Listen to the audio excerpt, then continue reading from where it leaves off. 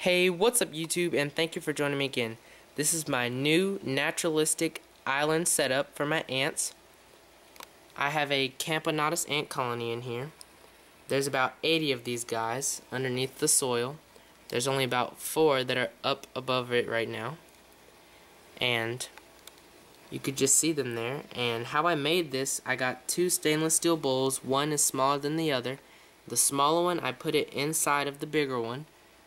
Put it on a rock to make the rims just about even, and then I filled it with water, creating a moat around it, which also makes it an island. And I have plants from the southeastern United States, which is where I live. I got all this from the backyard, and I'm growing it under a desk lamp here.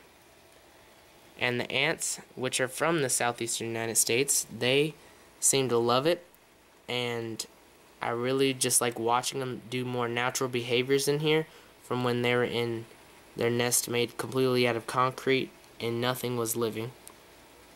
They get all their water from the moat, and there's also other insects from around here.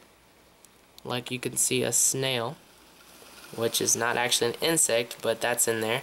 There's also slugs, pill bugs, 1 spider, 1 beetle.